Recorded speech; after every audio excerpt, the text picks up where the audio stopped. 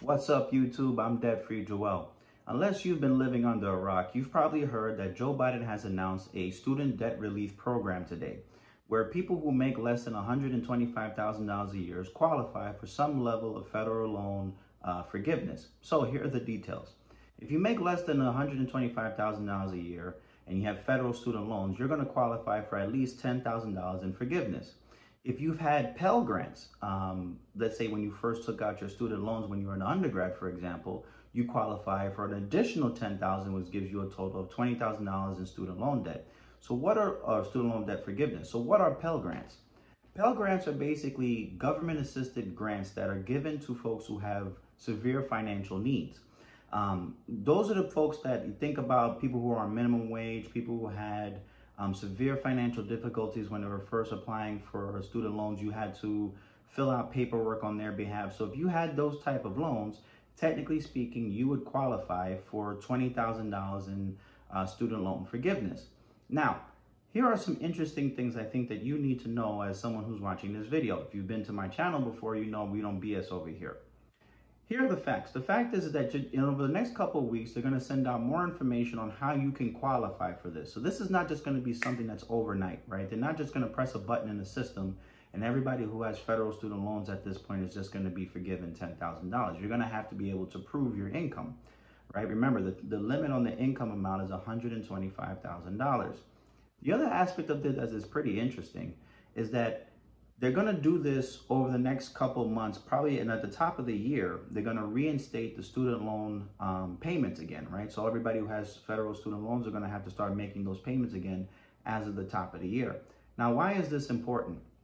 Number one, you're going to have midterm elections in November, right? The timing of this is absolutely convenient. They know what they're doing.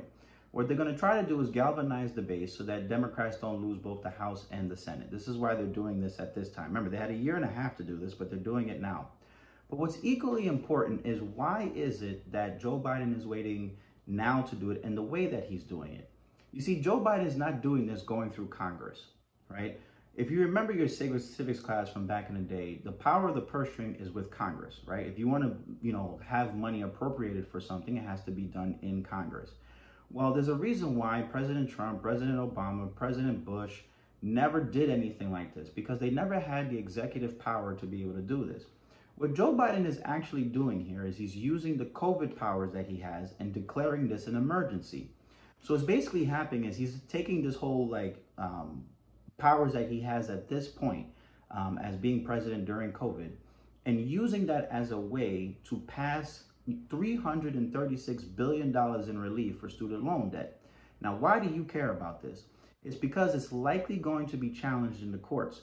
Remember, this is not going through Congress, and I'm pretty sure there are going to be a lot of people who are going to start suing the federal government, or suing, I should say, the Biden administration because they're going this route. They're going to forgive student loans via an executive power versus going through Congress.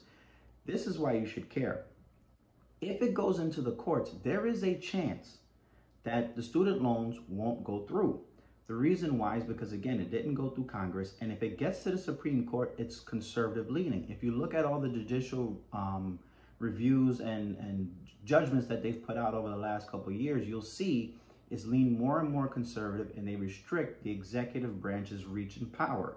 So you better hope that this does not go to the courts. If this goes to the courts and they start to question whether or not President Biden actually has the authority to forgive this level of student loans, there's a very good chance that this may not go through.